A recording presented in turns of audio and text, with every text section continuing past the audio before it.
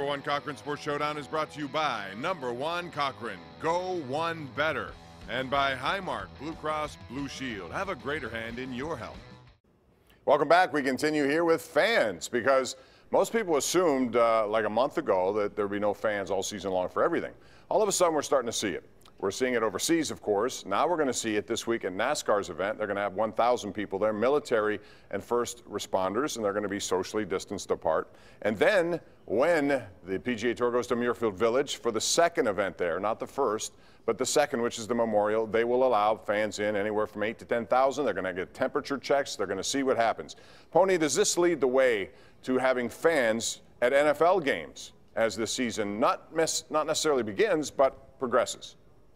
I think absolutely. I mean, the Steelers, they asked for their season ticket money on June 1st, to the best of my knowledge. I mean, they're still planning to have fans in the stadium. I think you can still buy Pitt football tickets as I talk right now.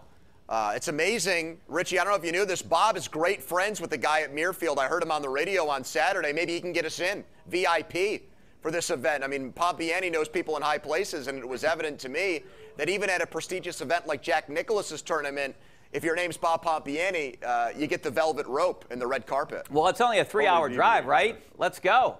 I'm sure the media is going to be allowed too. Actually, but go ahead. I think just as we close down, we're going to open back up, and I think it's going to. You can see it's gaining momentum and speed, and as we continue to see that it's safe out there and people are getting more comfortable, I think you're going to see it turn into 8,000 to 10,000, maybe eventually 20,000. I know we're not allowed to have fans here in Pennsylvania, but I think at some point you will see fans, and I think I'm optimistic. I'm an optimistic person here. And how about broadcasters too? Yeah. I mean, how about this rule that came out? Baseball told their broadcasters they can't go on the road. I mean, come on.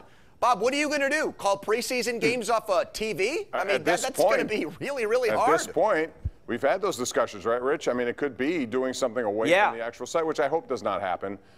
There's a way to socially distance in there. I know trucks are involved, satellite communications, a lot of people are necessary for that, but hopefully by then things will change a little bit. We'll see, because things are changing week by week. And as things continue to hopefully get better, then you're going to see more and more lessening of those restrictions. All right, we'll be back with more. Number One Cochran Sports Showdown each and every Sunday night here on KDKA-TV. Thanks for joining us.